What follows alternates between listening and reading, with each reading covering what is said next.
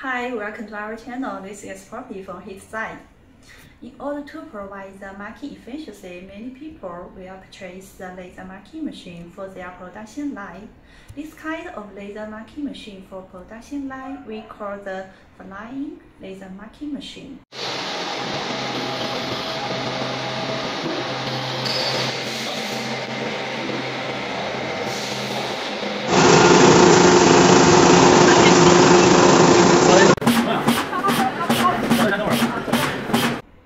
Today, we are going to teach you how to use the machine and install debug this kind of flying laser marking machine.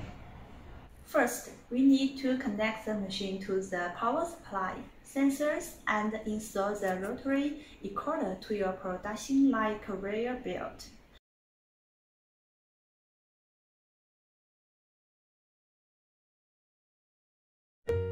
Here are all accessories: encoder, ground wire,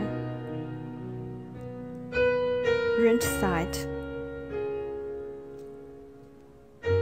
USB disk with training videos, bracket, touch screen control system, photoelectric switch, power cable, goggles,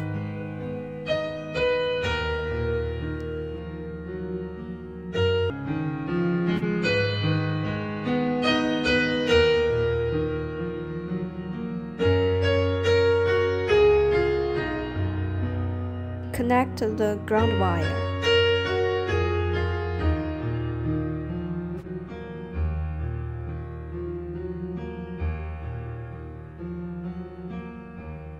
Plug in the power cable.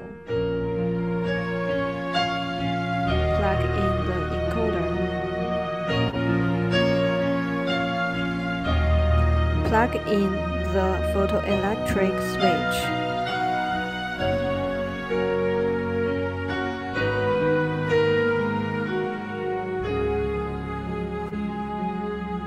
Then connect the sensor to photoelectric switch. Press the snap on the wire and insert the wire to the hole, and then close the snap. Fix the sensor part under the arm.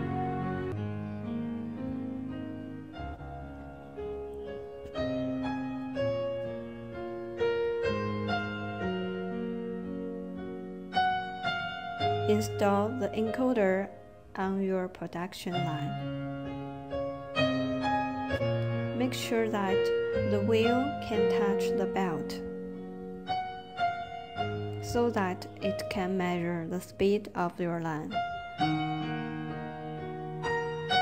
Turn on the machine.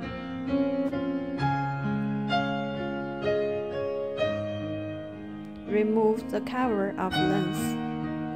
Press down the red line indicator. See red line and red dot is coincide means correct focus. Then adjust the height of the sensor. When you see the red light is available, it means the sensor works well. Now you can operate screen, edit the marking. Secondly, we need to create our marking contents in the software.